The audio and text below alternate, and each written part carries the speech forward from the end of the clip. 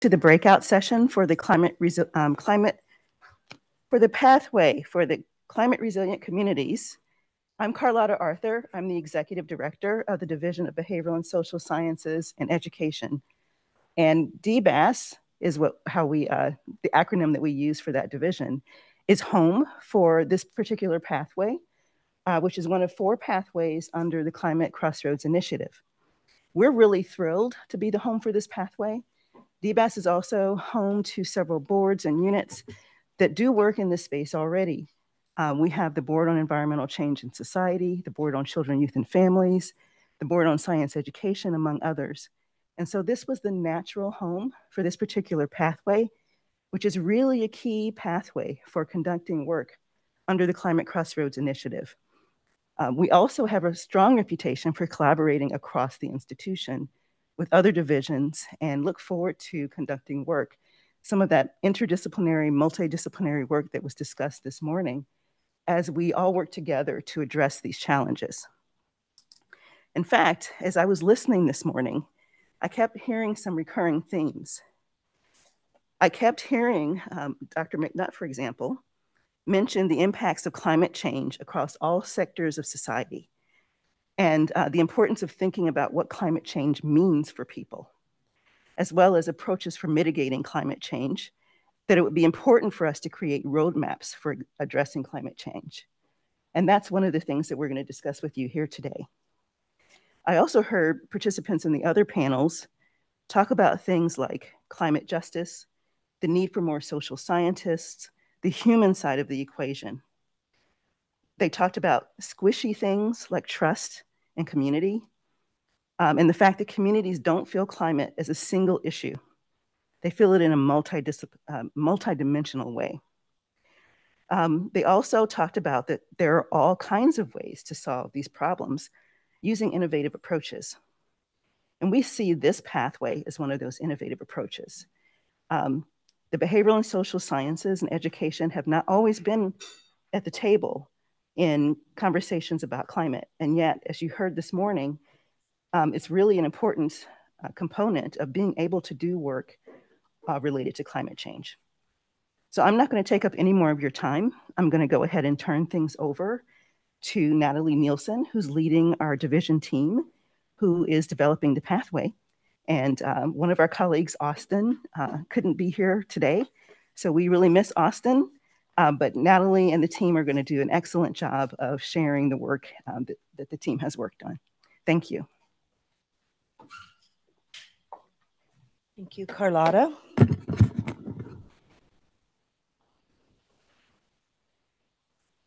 Hi, everybody. Sorry while I get... hi, everybody, and welcome. And I just want to add my thanks to Carlotta for all of you for being here and showing interest in the Climate Resilient Communities Pathway. And as Carlotta mentioned, I'm Natalie Nielsen. I'm a staff member with the Executive Office of DBAS. And with Austin Sheets, I am one of the core team members who's been working on the pathway. Some of you may have attended last year's summit and learned about the Climate Resilient Communities Pathway there. Others may have talked to us over the course of the last year as we've been scoping out the pathway. Today, I'm going to share our progress to date and our plans for the future of the pathway. After my presentation, Dakota Fisher from FEMA and Julian Reyes from the Bureau of Land Management are going to offer their thoughts and reactions before we open up to the discussion to everyone who's in the room and joining us on Zoom. And I just want to add that tomorrow we're having a second breakout session that we've set up as a working session for anyone who's interested to dig into the pathway and a little deeper and offer their ideas for future directions. So if you don't get a chance to share your thoughts and reactions today, we welcome you to join us for tomorrow's session or at the table in tonight's showcase reception.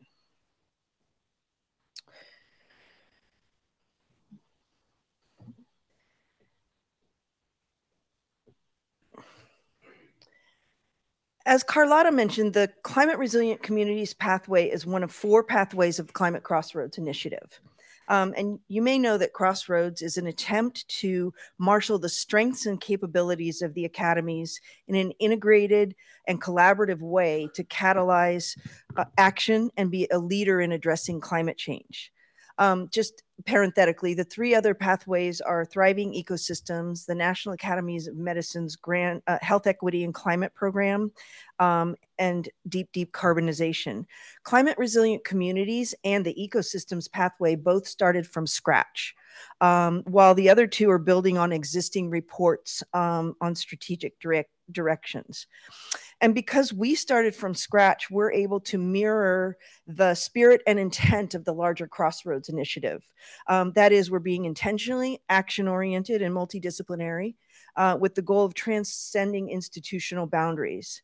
And because this pathway has community in its name, an important focus, and we recognize an important point of tension, is going to be how to engage more deeply with communities of place, practice, and interest in ways that play to our traditional strengths.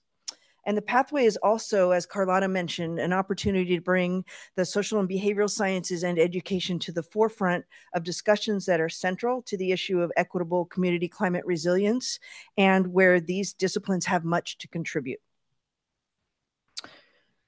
So just a starting point. So I realized that the layers of definitions involved with this pathway are a little like the house that Jack built.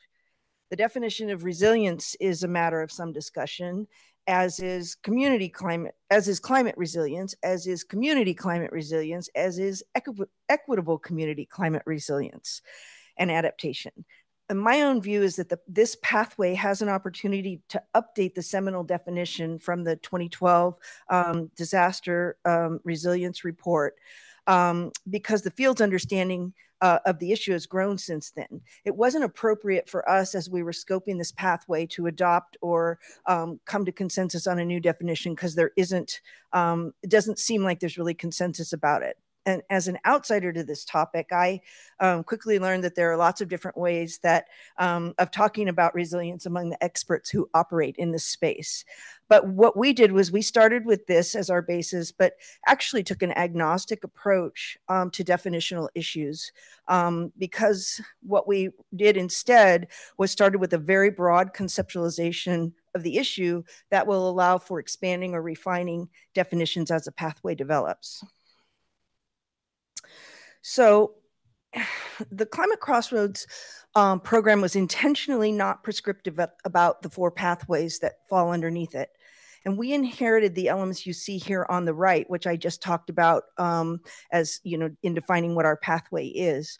As we started in on the scoping activity, we realized that we needed a little more structure. So we also quickly realized that we needed to define the pathway in a way that demonstrates its complexity and highlights the types of issues that the social and behavioral sciences in particular are best poised to answer. So we added the two elements that you see on the left. So the broad vision was that we would develop a conceptual framework that would put some stakes in the ground about what the pathway would and wouldn't be. And then we would use the framework to guide our analysis of the internal and external landscapes of relevant work at the national academies and beyond, and then to develop pressing questions that the pathway will answer. So how did we do that? As I mentioned, the pathway, and Carlotta mentioned, the pathway is seated in the Executive Office of the Division of Behavioral and Social Sciences and Education, or DBAS, because it heavily involves the social and behavioral sciences, and because it transcends any of the single boards within DBAS that Carlotta mentioned, or even any single board in the institution or organizational unit. So to scope the pathway, we have engaged regularly with a core team of DBAS directors, which you can see in the middle box here. And these boards have been instrumental in the initial scoping and conceptualization of the pathway. During the scoping process, we've also engaged with our internal colleagues in several divisions across the National Academies of Sciences, Engineering, and Medicine. And those colleagues have offered feedback and suggestions for issues that the pathway might address. And as I'll discuss later, we hope to deepen and continue those collaborations as we flesh out the pathway further. We've also had some conversations over the past several months with a wide variety of external experts to learn about the landscapes beyond the national academies and to begin socializing some of our ideas for the pathway. We've identified these experts through their associations with the national academies, their participation in last year's summit, and referrals from our internal colleagues. And as I mentioned, just like with our internal colleagues, we hope that these conversations are just the first, and that we're going to broaden our connections with external experts and deepen our conversations with them. And the good news is that, as we intended, the input we got from all these sources shaped our thinking about the pathway, including the conceptual framework and the guiding questions, which I'm going to discuss next. Joshua, I think I'm stuck. Oh, maybe I think there. Got it. I won't belabor this diagram, but you can engage more deeply with it at tonight's showcase exhibition and tomorrow if you attend the second breakout session. At the most basic level, what we're saying is that equitable community climate resilience and adaptation is a result of interactions among climate and social systems affected by micro, meso, and macro contextual overlays. This framework isn't groundbreaking, intentionally so. We wanted something that people who work in this space could recognize, and we wanted to be as inclusive as possible so that there's room for contributions from areas that we might not have thought of if we had a more narrow conception. To my mind, the defining features of the pathway are its focus on systems and the fact that it places equity at the center and recognizes the headwinds created by long-standing structural inequities in every sector of our society. You'll notice from this diagram that we did not attempt to foreground any single climate system or any single social system, or to draw any connections between any of them, or to focus on causal relationships or any kind of mechanisms. All of the social systems on the right are integral to thriving communities in general. The other elements of the graphic are what make this about climate resilience and adaptation. And focusing on the right side of the graphic, a community's capacity to respond and adapt to the effects of climate change depends on the strength and resources of its social systems. And these systems include structures for governance and decision-making, systems related to people's health and well-being, the nature and strength of the workforce, and financial and commercial institutions. Community climate resilience and adaptation also depend on the extent to which citizens are equipped with the knowledge and power to make informed decisions and the collective will to act on those decisions.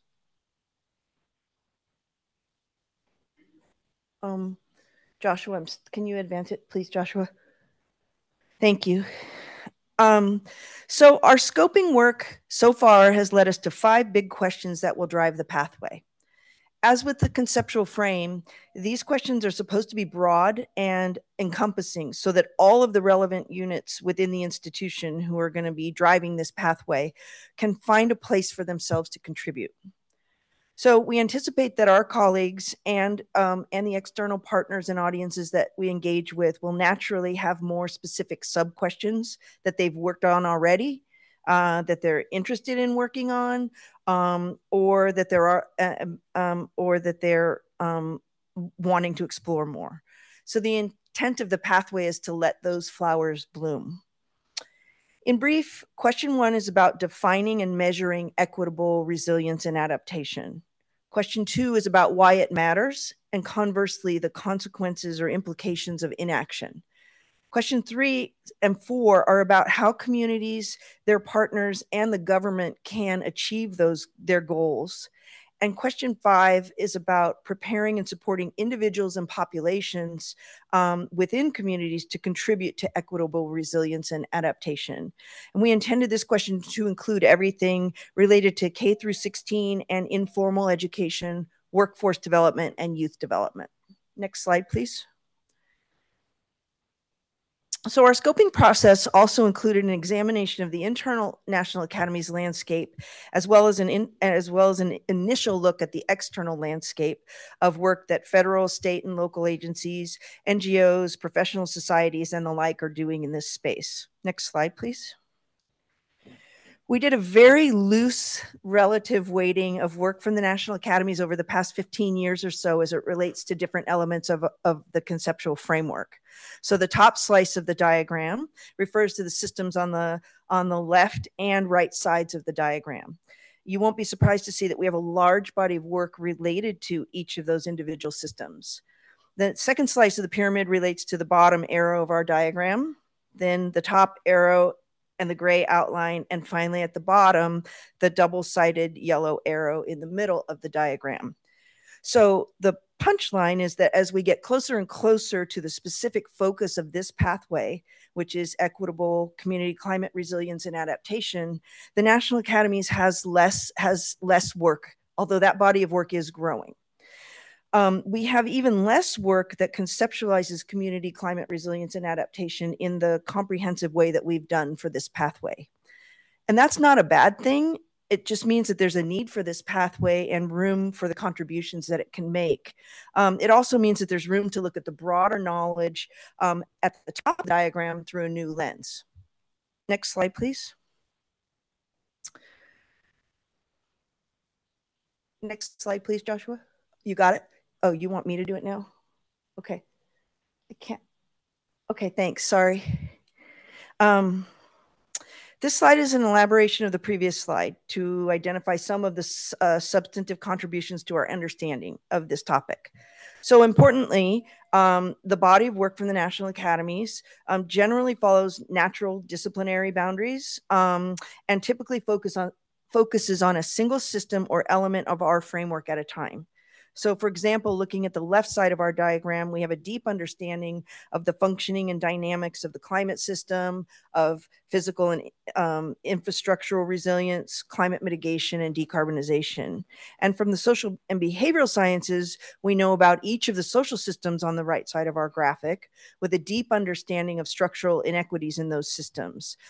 Social and behavioral science has also given us a good understanding of human behaviors and decision-making that can apply to this pathway, along with knowledge about communicating science that and what helps and doesn't help people take up and act on scientific information. That plus all the foundational work that our Board on Science Education has done related to science literacy, effective science instruction, participatory science, and STEM workforce development is relevant to this pathway. Regardless of whether any of this research has been done with a specific focus on climate, all of it has implications for a community's capacity to make informed decisions about its priorities and identify equitable solutions for resilience and adaptation. Am I on it? Oh, got it. Okay. So as I mentioned, we've had many conversations with representatives from federal, state, local government agencies and associations, NGOs, and other intermediaries who are working with communities on resilience, and professional societies and member organizations. In those conversations, we've tried to just get our arms around some of the work that's already going on, and especially closer to the community level. We've also directly asked the people we've been talking with how this pathway might add value to what's happening. So this slide summarizes some of the high-level takeaways from those conversations. And the big headline is that there's a lot happening in terms of community climate resilience and adaptation at all levels: federal, state, regional, local. The federal presence is very strong, but gaps remain at the handoff points from the federal level to other levels of the system. And at all levels, people were able to identify specific ways in which the National Academies could support and enhance ongoing efforts. So key contributions include using our convening power to connect communities with decision makers, and providing informational resources that are grounded in research that can help communities validate what they're experiencing and connect those experiences to broader phenomena. Oh, wait, I wanted to say one more thing about that. Looking at this, right.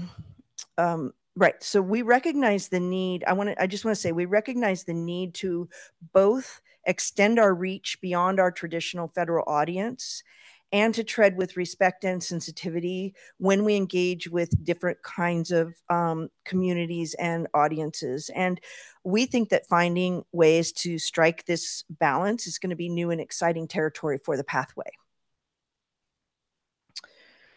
Okay. So I hope you've gotten a sense of how different this pathway and the Crossroads initiative are intended to be. Almost every possibility is available and being encouraged. The Crossroads initiative, with the imprimatur of the Academy presidents, is encouraging us to think beyond our traditional activities and our traditional audiences, and to be more action-oriented, collaborative, and interdisciplinary than ever. We're embracing that charge, and we hope to use this pathway to deepen our scientific understanding, identify new levers for change, and maybe even explore the efficacy of some of those levers. So now that the initial scoping period is done, it's time to more fully develop the pathway. I'm not going to read all of this slide, but currently our thinking is to have an informal internal advisory body that sits in the DBAS executive office and is made up of people from different units throughout the institution that are working on activities that are relevant to the pathway. It'll be kind of like a working group that brainstorms project ideas and keeps each other current on projects that could be construed as falling under the pathway. And the idea is that this informal body would amplify the connections of ongoing work to the pathway so that we can aggregate each bit of work in the institution up to something that is greater than the sum of its parts. And while we're primarily thinking of this body as internal, we're also looking to engage external partners in the pathway. Our view is that strategic partnerships can advance the pathway when our strengths complement each other and when the partners can fill needed gaps for each other. We also think a productive activity in year one will be to produce some derivative materials or other actionable information from our existing reports, such as from our Societal Experts Action Network, which we call SEAN. And while all this is going on, we'll be seeking funding to support the pathway in subsequent years. So at this stage, we're hungry for concrete ideas that connect to the pathway in one way or another.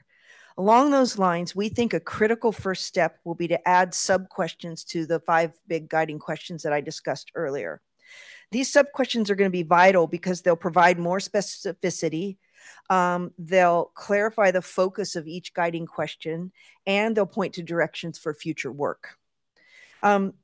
We've begun brainstorming a few of these sub-questions, which are shown in red here. So I'm just showing them as examples. A major focus for tomorrow's session is going to be for groups to identify more of these sub-questions along with project ideas that might help to address them. So if you're interested in this, we'd love to hear from you tomorrow or at any other time. That concludes my presentation, my part of the presentation. And now what we're going to do is we're going to give you a chance to have some input. If you'd like to take out your phones, we've got and scan this QR code. You can respond to this question. Which guiding question are you most excited about? And feel free to add as much or little information as you like. I mean, you know, if something immediately pops to your mind about a sub question or even a question that we're missing, please share any information that you would like to share. We're going to leave this up so that you can scan it. And while everybody's doing that, I'm going to first turn it over to Dakota Fisher from FEMA and to respond, share his thoughts, connect tell you a little about what he's working on in FEMA that's related to this pathway, and talk about react to what he's heard. And then after Dakota's finished, Julian Reyes from BLM is going to do the same. So are we ready to move off this slide, or should I keep this slide for everybody? Ready to move off? Okay. All right. Okay. So Dakota, would you like to start us off? Sure. Can everybody hear me? All right. I'm going to stay at the table because I'd like to try to create a slightly informal, welcoming environment. Hopefully this can be a conversation and not just a talking at opportunity, but a talking to and with you all this afternoon.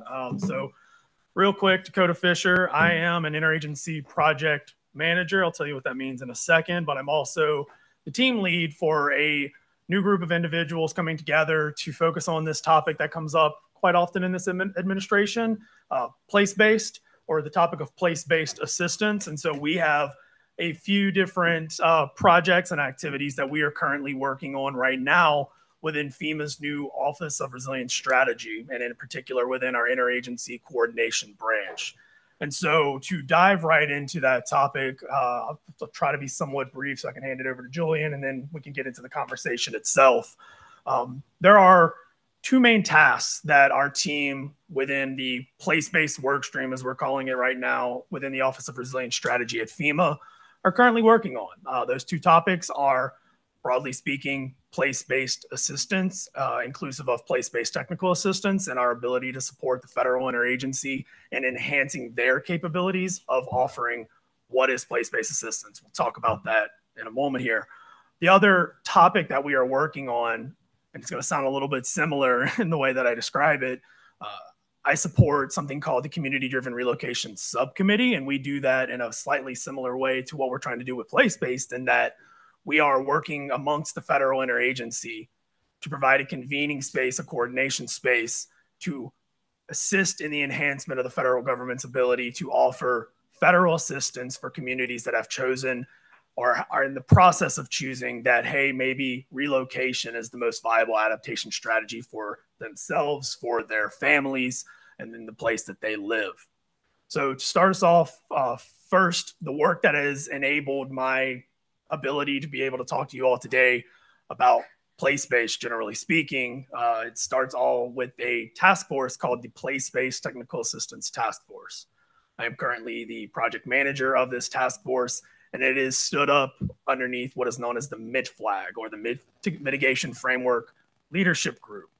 The MID-FLAG is one component of many of what is known as the National Disaster Recovery Framework, or the National Recovery Framework. And in part of this is the National Mitigation Strategy and the National Mitigation Framework and the National Mitigation Investment Strategy. All of this was established by a presidential policy directive. It was PPD 8 over a decade ago now. And what it provides us is, especially from the context of the Mitigation Framework Leadership Group and the MID-FLAG, is we have an interagency convening body of like-minded, curious, inspired federal practitioners and a few SLTT members, state, local, tribal, and territorial partners, who we get to engage with on a regular basis to drive home a capability for the federal government. Right now, we do this through a task force model.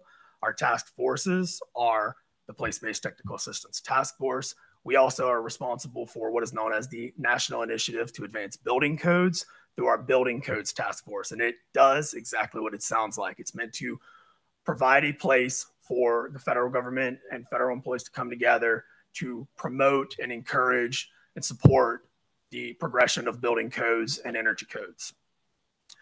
Back to the Place-Based Technical Assistance Task Force. We started convening as a task force representing 16 federal agencies and departments at the beginning of calendar year 2023. And at that time, we were looking at what does it look like to work together as a collaborative to offer direct assistance to communities.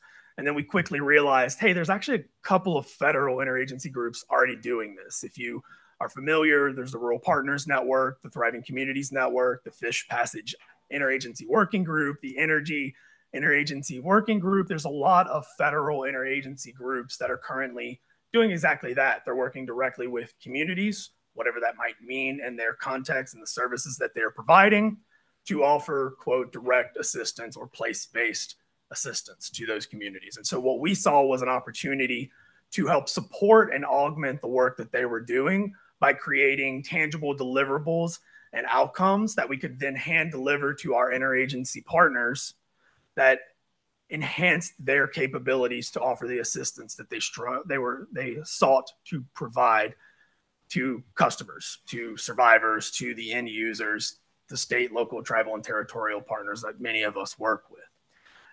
What we did was we looked at the entirety of the federal agencies and departments that were offering or aspiring to offer place-based assistance. The direct support of a community or a state, local, tribal, and territorial partner to match the assistance that they were requesting with their specific and unique needs that they identified alongside their federal partners. And what we realized was, one, there seems to be a common gap identified across the federal agencies that we work with and across the other interagency endeavors that I've just referenced, where there's not a clear understanding of what we all collectively mean by place-based. Natalie made a good point earlier about there's these words out here, resilience. Before resilience, it was sustainability. Now there's place-based. There's always these words that are flying around across our worlds, right? Our collective worlds operating in this field. Call it climate adaptation, call it climate adaptation, call it resilience, call it long-term disaster recovery and sustainability. Words matter though. Words matter whenever you are trying to engage one another. Words matter whenever you are especially trying to engage communities, and most importantly, the communities that oftentimes don't have all the time and the resources to go and learn everything there is to know about a certain topic. They want a clear understanding of what you have to offer, what you have to provide, and they want you to be supportive and be a supportive partner in providing that end result that they are looking for to meet their unique needs. And so what we did when we pushed away from providing, call it direct technical assistance or direct place-based assistance to communities, we instead said, hey, can we help solidify an understanding of what it means to offer place-based assistance? And can we provide services to our partners, or can we provide a deliverable to our partners that then makes it that much easier for them to go and offer the assistance that they are already offering to those communities? And so what we did was we conducted a landscape analysis of the existing technical assistance programs that are out there. And what we did was we started doing preliminary analyses to understand of these technical assistance offerings, can we start composing what might be considered place-based assistance? So what I hope you'll see is we started creating the building blocks to get that much further along to understanding what does it mean to offer place-based assistance. We created a landscape analysis summary report. From that deliverable, we then created what is known as a strategic guidance and recommendations document. It puts together strategies and actions that the interagency, whether it's my interagency task force, the place-based technical assistance task force, but also the other interagency endeavors, there are many of them out there, that they could take those actions and go perform them to enhance their offerings to their SLTT or state, local, tribal, and territorial partners. From there, we started providing clear examples of how these actions could be carried out. And then moving forward into the remainder of this year and into early next year, we are looking at taking specific actions, such as we want to actually create a definition for place-based assistance. We want it to be really clear what we are talking about and help support other conversations other partners are having when they're addressing this topic that, again, continues to be stated over and over again, and we don't always have a collective understanding. So what we are doing is we are going to, in this next phase of our work, starting quite literally right now, we're scoping out the work and starting it in the next couple of weeks. We want to begin further laying the foundation to support federal colleagues, because that's what my task force, that's who they address. My customers at the beginning of the day are my federal colleagues on the task force, who they themselves are then offering direct assistance to communities and with our community partners.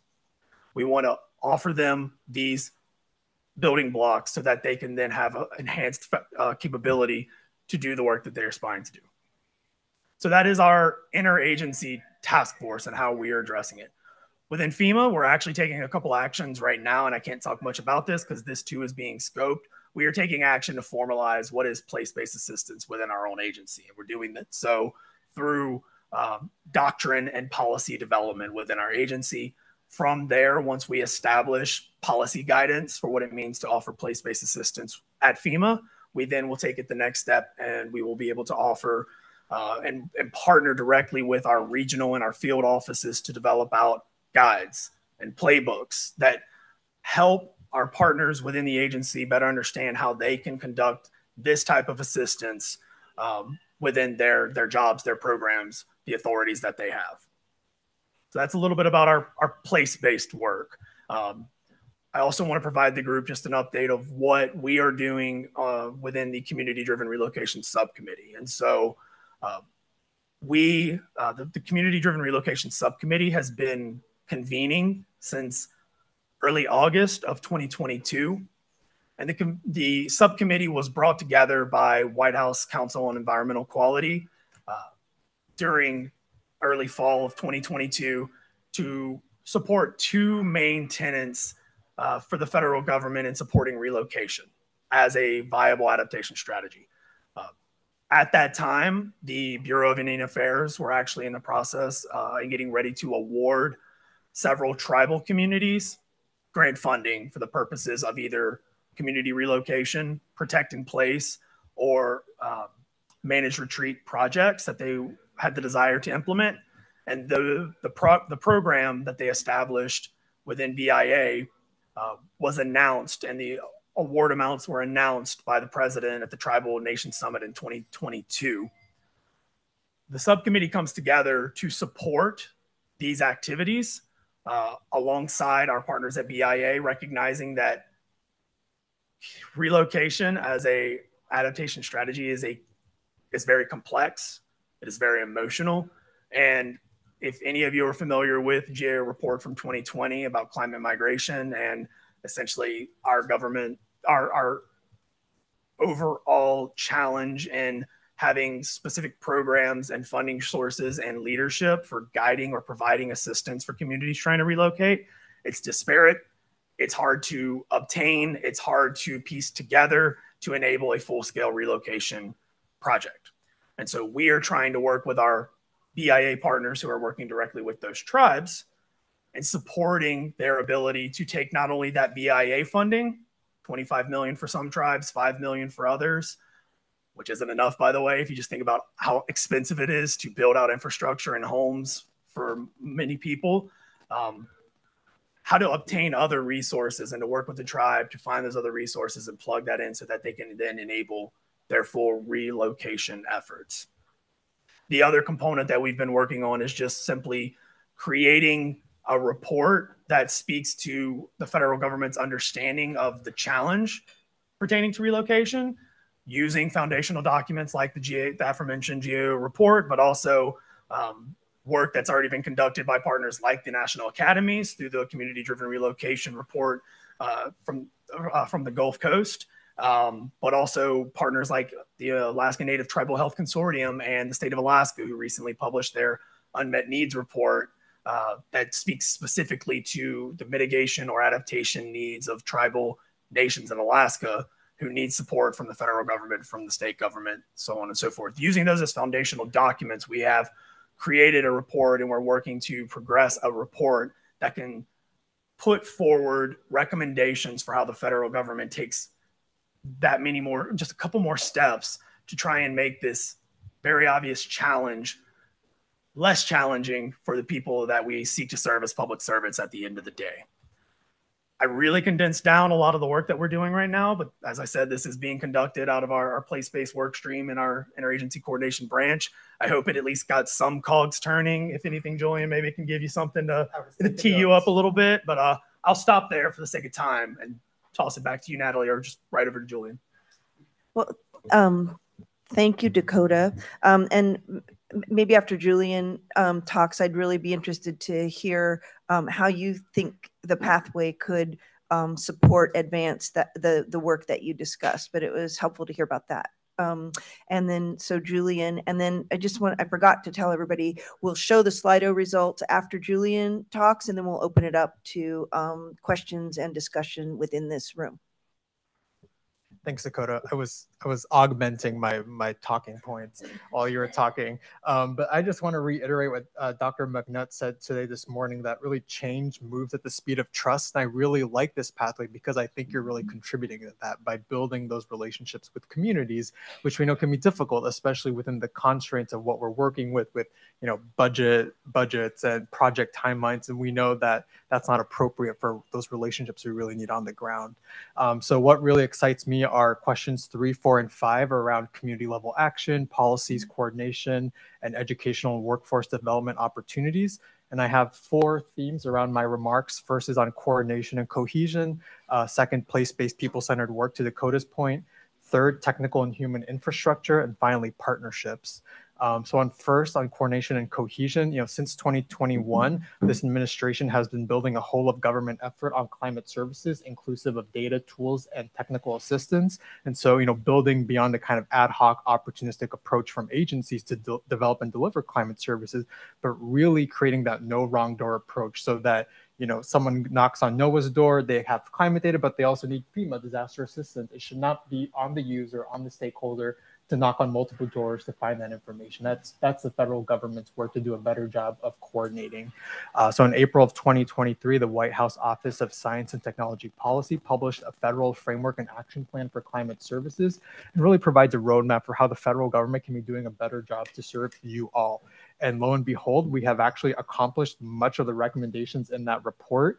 In January of 2024, we stood up a subcommittee on climate services. So I know this is within the federal government, but really it's acting to represent the breadth and depth of federal climate services. So not just your NOAAs and NASA's, but housing and urban development. They are users of climate services and they are disseminating that information. That's also important. DHS is also represented, multiple components, CBP, FEMA, all very important as part of these conversations. And so lots of exciting work on coordination and cohesion, where I think the national academies can really provide support, especially as we know the federal government cannot reach every community. So wherever the national academies can help to, amplify the work of the federal government, I see a lot of kind of collaboration with this particular pathway on the climate services effort. On the second theme of place-based and people-centered work, there are a lot of activities within the federal government that aim to do that. We have the USDA Climate Hubs program, we have the USGS Climate Adaptation Science Centers, and the NOAA Climate Adaptation Partnership, formerly RESA program, that aim to kind of distill what's happening at the federal level down to the regional level. And many of these organizations already work with cooperative extension. As we heard this morning, they have a footprint in the nearly 3,000 plus counties, right? They're already working with the trusted boundary organizations. And so, these federal regional organizations can't reach everyone, but they're working with those who can act as force multipliers for many of our federal climate services. And so related to this pathway, I believe that national academies can also act as a force multiplier, working within this ecosystem, but also ensuring you all are kind of bringing the non-federal expertise that we need as well. On the third point around technical and human infrastructure, I just want to reiterate, someone made a comment when I was working at the White House about AI replacing technical assistants. I don't think that's true. In my previous work at USDA, when working with farmers and ranchers, people really matter. The culture in agriculture, it doesn't have to be agriculture, right? And so just realizing we have great tools, but it's really about the people, right? We need that connection. And there's so many issues with that. We need to, we can't just have postdocs doing all the great stakeholder engagement work. We need to think, right? We have to think about how to incentivize these kind of long-term, full-time equivalent jobs that are actually building those relationships, communicating, translating the great climate science. I don't know how you're going to fix that, but I hope this pathway can also address that. And that would also fit in with question 5 around workforce and educational opportunities, I believe. Also wanted to mention that when we think about climate services, it does also include capacity building and really thinking about more actionable climate science and services. We have the 5th National Climate Assessment, which just came out in November of 2023. what can we do with that to make sure we're connecting folks with the latest and greatest science and using that as kind of a doorway to additional tools or resources. And then lastly, on partnerships. So, I currently work at the Bureau of Land Management. If you don't know, we administer over 1/10 of the nation's land, and we also administer over 30% of the subsurface minerals. And so lots of opportunities around climate change and services and ensuring a lot of the work we do, whether it's on recreation, unfortunately, oil and gas, energy development, is, science-based, right? And so we are a super user of what exists across the federal government and outside. And so we need USGS science, we need NOAA, we need FEMA. And so thinking about partnerships, we have to include both users and producers in this kind of ecosystem, but also realizing there are some organizations that are very resource constrained. And so they leverage what already exists. And so again, this pathway, I think, is doing a great job of thinking across borders, boundaries, and how to connect the dots. But thinking about those users, I think keeping those at the center and what do they really need. And in our perspective at BLM, it's already out there. We just need those connectors and those people to really kind of be navigators across technical assistance and tools. And so I think this pathway can either be another navigator of sorts or create those pathways for navigation of climate services, again, data, tools, and people. And with that, I think I'll end my remarks. Thank you. Great. Thank you, Julian. Dakota. Thanks. Dakota, did you want to respond to Julian before we show the Slido results and open it up to the broader everybody? I mean, did Julian spur any of your thinking? That's what I'm saying. Yes, and I will say, so one of the opportunities that came up, honestly, prior to Julian and I speaking, but whenever you were presenting, Natalie, I saw an opportunity for the pathway to support the work that we care about and the work that we do. And in particular, I spoke a lot about the federal government. The federal government is a thing. It's got lots of money. There's lots of resources. IIJA, the Bipartisan Infrastructure Law, the Inflation Reduction Act. There's lots of resources and money out there, but accessing the resources is oftentimes the challenge. And what my groups seek to do is provide support to federal employees who are then providing that assistance or working directly with their counterparts at the state, the local, the tribal, or the territory level who are providing that assistance. I spoke a lot about the Fed. So I engage with federal employees who are considering these challenges and trying to find ways to make this more effective. What I see as an opportunity for place-based assistance in particular is I see an opportunity for the academies to convene experts across multiple portions of life, academia, NGOs, community-based organizations, to discuss, to have conversations, and then develop research guidance that further enable the ability to offer place-based assistance. And so part of what we discuss in our newly formed team that's trying to really grapple with this nascent, unclear term is, what do we mean? But also we grapple with the simple fact that in some ways we're talking about a mindset shift or culture change. We are talking about offering another option for ways that the federal government provides assistance to an end user, a customer, and work for FEMA, the survivors. And in part, that requires, again, research, guidance on what it means to offer place-based assistance, and dare I say, to evaluate and then say what is good, functional, effective place-based assistance. But it's also thinking about the societal changes or the just internal to agencies and department cultural changes that are needed that enable the work. That doesn't even start to also touch on the fact that most federal agencies, believe it or not, or at least a lot of the ones that offer technical assistance, they themselves are low capacity agencies. They are wearing many different hats, especially we hear it time and again from our regional and our field colleagues, they are over capacity. They're doing many things, inclusive of, making sure they are carrying out a program per the regulations, laws, and policies that enabled that program, which doesn't always give time to offer what is place-based assistance, which takes time, it takes money. Doing good, informed, inclusive, and equitable community engagement is not cheap. But if you do it correctly, and I think this might get to one of our questions, we create better solutions with the communities that we are supporting. If you bring along the members of a community to develop the strategies that are supposed to be serving them at the end of the day, they then see themselves in the work that is conducted, as opposed to and I'm sure I'm preaching to the choir at this point, so apologies, and as opposed to a top-down approach where you just force a solution from a couple of influential, I'm sure intelligent individuals, but that a community doesn't then see themselves in. So in summary, sorry, I kind of went down the rabbit hole there. In summary, I do think there is a great opportunity for the pathway to convene practitioners, communities, the political class, or the public servants working at the local level to talk about what it means for them to engage and to be supported by place-based assistance from the federal government. Great. Thank you, Dakota, for that addendum. Hey, Josh, before we go to the Slido results, because I know we might people might start to transition out. Could you put the slideshow back up? Thanks, Josh. I just want to remind you all that there's two other opportunities to engage with this pathway. One is at tonight's showcase reception, and then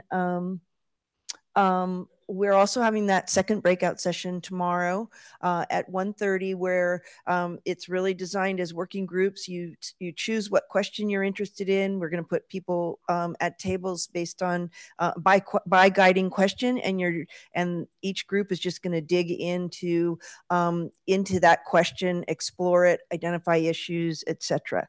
Okay, so Josh, if you could show the Slido results, then we'll start our discussion.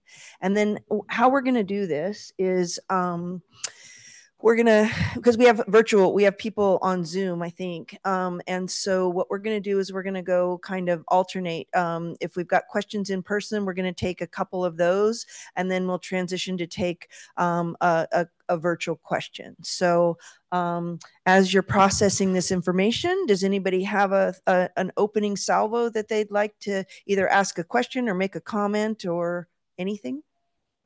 Oh, yep. Thanks. My name is Chris Hendrickson. I'm faculty at Carnegie Mellon University. But what I want to speak from is I'm also chair of the Transportation Research Board Division Committee. And I was just going to remark that Transportation Research Board has been involved in these sorts of issues for a number of years, of course, with a transportation focus, and already involves local stakeholders, state stakeholders, and already has various guidebooks on how to go about doing planning for resiliency and that sort of thing, but for airports or roadways and that sort of thing.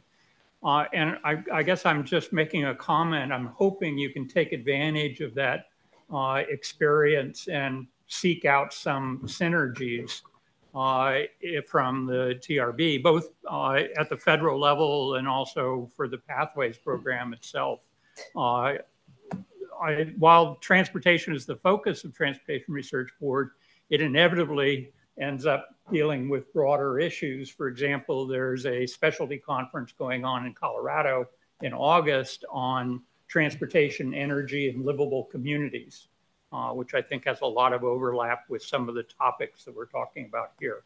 So I'd urge you to try and seek out ways that you can take advantage of that experience and kind of the network that the National Academies has in this area. Yes, and thank you so much. That's exactly the intent and spirit of the pathway. And I'll admit that time got away from us in the as we were developing this this document, but we've been in conversations with our friends from TRB, and we're going to have after this summit's over, we're going to have a kind of an in-depth conversation with them about what they've done, where they see themselves in the pathway, and how they might and what their interest is. So thank you so much for that that nudge. Yes. Hi, thanks so much for sharing what you've been doing. It sounds like you've been working for a few years on this project since 2022, and I was wondering, could you give us an example of this, cross agency coordination and partnership on how you helped a community that needed this? A specific example? Sure. So I'll utilize the example of relocation in particular. So through the community-driven relocation subcommittee, I mentioned we were supporting the Bureau of Indian Affairs in particular, but we're also supporting our other interagency partners who are providing assistance to tribes more often than not. In this case, for the purposes of relocation, managed retreat, protect and place initiatives that they're working on. So in particular, our subcommittee, which works at the HQ and the national level, has supported and facilitated the establishment of individual similar groups, but at the more local level for to work directly with the tribes receiving this assistance. So there was a group established of interagency members working in Alaska to support the native village of Newtok, for example, and the native village of Napakiak, who were both recipients of BIA's voluntary community-driven relocation program. And they have interagency engagements with the tribes where the tribes have a place to go to ask questions of their federal partners with the work that they are conducting. So you really take care of the funding to provide to other agencies? I don't control any of the funding, but what I do is I offer the ability to facilitate, convene, help with coordination, because what we get time and again are questions about, hey, Julian actually captured this really well. Somebody goes and asks a question of NOAA. We'll use the data example again. NOAA, you have this data. It provides, X features, X variables about sea level rise. But we really need to understand what this means during a Cat 3 100-year storm event and how it could potentially impact the community, as opposed to NOAA saying, I don't know, Julian knows or NOAA knows. He could go to somebody at FEMA. He can go to somebody at NASA. He's got partners. It's probably not a great example. I did my best, Julian. But he can go to somebody amongst the federal family and get the information for the user. Because to Julian's really great point earlier, it shouldn't be on the user to go find this information. We should be serving it up on a silver platter so that our communities have the ability to engage with the information and the resources in a much quicker or easier fashion. Specific place from various regions to one center so that can easily find it? I'm just trying to figure out the details. You got an answer for that one? I think a good example is you can think about like your favorite hazard.gov, heat.gov, drought.gov, climate.gov, right? But kind of creating that no wrong door approach so that it doesn't matter which agency owns it, but rather you can easily find your way through all the various resources. So it's a shared knowledge, shared data stream across the various ecosystems of tools. So one example is the Climate Mapping for Resilience and Adaptation Portal, CAMRA. So it contains hazard data, forward-looking climate projections, and also technical and financial assistance. But what CAMRA does is provides an enabling environment for the sharing of climate data and resources. So one example is that North Carolina decided to copy that and create their own North Carolina Resilience Portal. And then they just rebranded it because they don't want to hear from the federal government. They want to hear from North Carolina, right? So in that sense, they're helping North Carolinians with their own resource. And I think Massachusetts may be doing something similar. So, there are efforts that kind of go down the governance levels of helping communities, but it's kind of building these different pathways so that we can easily leverage existing resources that already exist, if that makes sense. Thanks, Julian. Yeah. We're gonna see if there's any online questions for Grace. Do you have anybody that has a Zoom question? Yes. Paul Mackey from Safe Street has a question, so you can go ahead and unmute yourself, Paul. Okay. So my name is Paul Mackey. And I was wondering, you mentioned, Mr. Fisher, that you had Sorry, set Paul, up we a can't task force. hear you in the room right now. Oh, try again. Okay. Mr. Fisher mentioned that you had set up a task force on building regulation. And I was wondering if you were thinking of maybe having a similar task force on transportation, considering the major impact that transportation has on greenhouse gas emissions and other environmental issues, and considering the potential when you're rebuilding communities to maybe rethink the transportation infrastructure. So if this is going to be an in-depth thing, I might suggest that you all connect. If for people who have questions for the government agencies, I might suggest that you continue these conversations with each other, because right now we want to take the time to focus on the pathway, if that's all right. So we can get him connected with Dakota and Julian. Should we take another online, Grace? There's no online hands up at the moment. Okay. Any hands up in the room?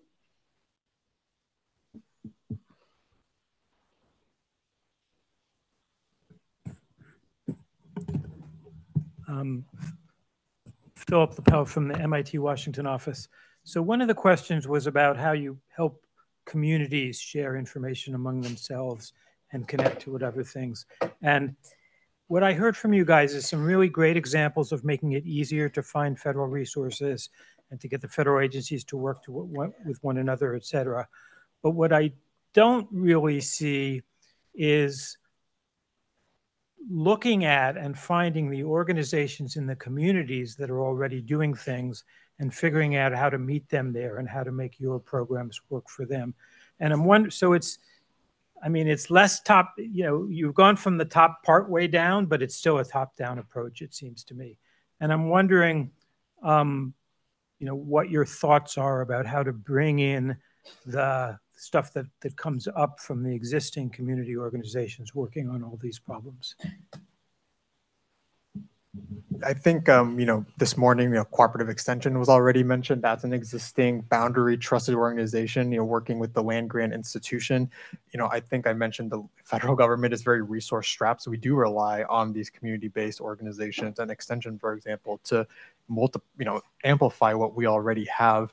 I think one specific example is through USDA, the National Institute of Food and Agriculture is providing funding for partnerships with Extension to work with universities, to work with USDA, and understanding that it's actually really important to fund partnerships. The unfortunate downside is that it's time-based. It's the money will run out in a few years.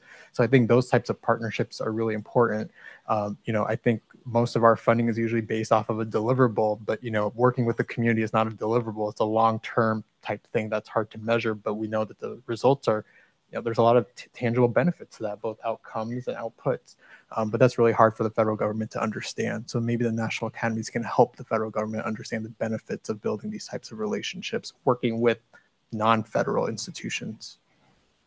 Yeah, I think for the pathway, that's going to be a huge opportunity and a huge challenge, right? Because and this is why we're excited to learn from our friends who do this, try to do this from a federal national scope. You want your reach to be communities, and yet it's really hard to reach them all. So any pearls of wisdom about that, we are all ears. Can I say something about that? So the NOAA Climate Assessment Partnership, they are basically working with them and practically learning from those communities and passing that information to the federal government. We are learning from those communities in that program, the NOAA Climate Assessment Partnership Program. You had a question. Yeah, I got a couple things. So Bradley Dean, I'm the Director for Flood and Resilience Policy at the Council on Environmental Quality. And so for the transportation question, TRB, if you want to link to that, TRB actually has a standing committee on extreme weather and climate change adaptation. So it's AMR 50. So for the transportation person, you can get linked into that. And the federal government's linked into that because when I was at FEMA, I was on that. I'm still on it. DOT's on it. So that's an easy answer for that. I think there's a couple things. So like the federal government's actually pretty good at this. I don't think anyone knows that like FEMA's got a $250 million community engagement risk communication contract. It's also got a 1,600 organization partnership network. I know because I used to run it. NOAA has Weather Ready Nation. There's 11,000 Weather Ready Nation ambassadors around the country. And I think one of the difficulties we run into is this expectation that the federal government is designed to provide tailored services at an individual or community level. The federal government's not really designed that way. And so understanding how to manage those expectations and to work through organizations has been a key priority for a lot of agencies over the last couple of years. I will also add that there are a significant number of federal regulations and policies that don't allow the federal agencies to do that very effectively. And so I think we're trying to figure out workarounds in many cases for those. If you can figure out how to get rid of the Paperwork Reduction Act, that'd be great. Or the Federal Advisory Committee Act. So much so that like this idea of matchmaking organizations, understanding those who have capacity and those do not, or expertise and need knowledge, is not something technically the federal government is legally allowed to do, because that would show preference to a community or a organization. And I think that there's an opportunity for this to be a place where that level of matchmaking can happen, where those with resources or those with knowledge can be placed and matched with those that do not. So I just wanted to add that. Thank you. Green shirt and then white shirt. Sorry, I don't have your names or. My name is Sean Hutchinson. My company's funded with several awards from Departments of Agriculture, Commerce, and Energy in commercialization and translational science. And on the suggestion of outreach with communities, in particular, we do infrastructure for community-driven decarbonization, among other things. But the Rural Partners Network from USDA is a really great opportunity to do direct outreach with organizations, and that was recently set up with the current administration. So Rural Partners Network is a really good way of reaching these organizations, especially on the note of resilience. So thank you. That's helpful. Okay. I guess mine is more of a similar comment question, but like, for example, when it comes to the pathways, NOAA has the Regional Ocean Partnerships, which is a collaboration between federal partners and non-federal partners. And case in point, for example, there are certain tribal groups that can't access federal funds, so they reach out to one of the regional partnerships to get federal funds. This is something that the pathways can kind of assimilate along with FEMA and I forgot the other, sorry. that essentially can kind of incorporate when it comes to, you know, helping out communities to kind of go forward when it comes to coastal, not coastal resilience, climate resilience and relocation and things going forward from that. So, and are you at NOAA? No, I was a Canals Fellow last year, but I'm a researcher at UCLA. Ah, okay, great. Thank you. That spurs my thinking that I think we're going to be in touch with our, I think, you know, one of the things that I mentioned that we'd like to do on this pathway is start to really engage more deeply with potential partners at all levels. And so I'm thinking that our federal friends are going to be probably called together for an expert meeting to help identify exactly what you're talking about, these maybe lesser known kind of networks. Make sure you keep your inbox open for us. Oh, yes, sorry. Well, sticking with the NOAA theme, NOAA's Office of Education also developed a really great theory of change around coastal community resilience. And I think there's quite a few pieces of that nugget you could pull from for the for your process as Great, well. Thank you. Grace, do we have anybody online? Okay, anybody else? Oh, yes, sorry, go ahead. Yeah, I'm Neil Leary from Dickinson College in Pennsylvania. Some of the work that I've done on climate resilience with our county commissioners and planning office and our borough government, they're often interested in thinking about this question, you know, pathway is a more sort of like, where are the points of like leverage and intervention? And something I keep hearing from folks I work with are, you know, how do we make this part of our, you know, normal everyday work? You know, we don't want to have a climate resilience task force or plan or whatever. How does this connect with comprehensive planning, which we're required to do by the state of Pennsylvania? How do we make this work with our water quality plan, which our Chesapeake Bay program requires of us? Every community in Pennsylvania has to have, you know, a natural disaster or hazard mitigation plan. So are the conversations on these pathways looking at where are the points of intervention that for communities, you know, provide opportunities to how do we make this part of the work we do, as opposed to here's another task for low capacity jurisdictions of we can't set up another group, committee, hire folks? Is that part of the conversation? Yes, for us it is, for sure. Did you guys want to say something? Agreed. Yeah, for us, for this pathway, we are exactly trying to identify, because of this tension that those of us who operate at the federal or national level have been discussing. It's very hard for us, given where our reach is, to reach everybody else, right? So we are looking exactly for those more intermediate, for this pathway. We're looking for those more intermediate points of leverage. And you're exactly right. I mean, it's like any reform that you're trying to do, it has to fit with people's priorities and what they're doing, right? And so identifying where it's happening. We started to talk with some resilience officers. Most of the states and a lot of and some cities now have resilience officers. So we were thinking that that's a network also where we can talk to them exactly about this kind of planning that's happening. So thank you for that. First, you in the purple. Are you in purple? Thank you. David Cage from the National Extension Climate Initiative at Cornell. I spent most of my career working with municipal officials, sort of at the community level. Thank you. And kind of just another version of what, and I also am in an agricultural college, so which is kind of a place that has sort of the idea of adoption and diffusion of innovation, kind of is built into our DNA in a lot of ways.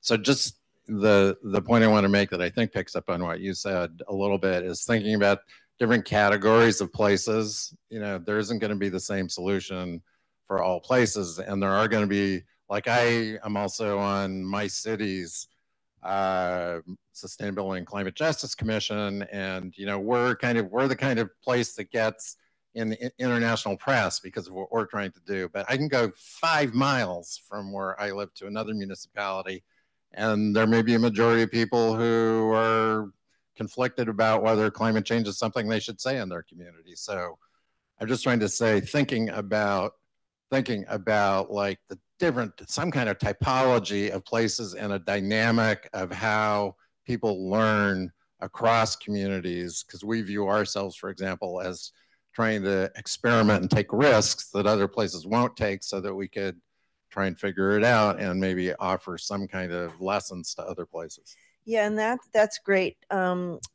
And that's helpful, because one of the things that we've been talking about doing with this pathway is exactly what you're talking about, kind of connecting people who are trying, and maybe they're trying and doing super well, maybe they're trying and not doing super well, maybe someone's not trying but wants to try, so kind of connecting people who are working on or grappling with similar issues and are maybe at different places, so that someone doesn't feel less than when they hear about your exemplary community, So we're trying to think about how to create those types of learning communities within the pathway. So if you can make sure we have your name, that'd be great too. Mm-hmm. I wanted to ask a clarifying question to what you shared with Neil. So Neil had asked that great question about, how do we incorporate to our existing system? And you talked about talking to like a climate resilience officer, but what if you don't have a climate resilience officer? What do you do then? Yeah, so it's a discovery process. I mean, we're in the very beginning, so we are like the NOAA networks that gentleman described, right? And we are in the process of kind of unearthing where those leverage points are. So if there's not a climate resilient officer, well, someone's doing strategic planning, or someone's doing a plan for a community or a region or a state. So I don't think we're going to be able to unearth all of them, but it's exactly, I mean, that's exactly what we're trying to figure out. Where are the leverage points? Where is going to get us the maximum leverage? And if they're, in places that there aren't resilience officers, my guess is that people who operate at those levels know who the actors are. We just haven't learned it all yet. Emergency offices. The emergency offices, most of the towns has an emergency team. They're working with the mayor, etc. Those are really you in the South, for instance, where I work, you don't mention climate change in those offices, but when you talk about emergency, then they pay attention. So, yeah. Exactly. Thank you. Mm-hmm. Yeah, if I could just follow up on Sabrina's question, and I think this tying it into the one of the 5 questions that you have. I can't remember the exact wording, building capacities, and so different communities where some will have a resilience officer and office with staff, and that's a different context than a rural county in Pennsylvania where there's a planning office that does all the planning across the board with like 4 staff members. And so thinking about the capacity building piece of this, to Sabrina's point, I'd say that question, an element of that might be thinking about in different kinds of communities, what are the sorts of resources, human resources, as well as other kinds of resources, and what are some strategies for trying to build those capacities in productive ways? Right, and that's right, and that I think requires a little bit of a better understanding of that landscape than we have at this moment in the pathway. But I think it could be a productive vein to learn. To learn how what that world kind of looks like, back to the typology issue, Yes.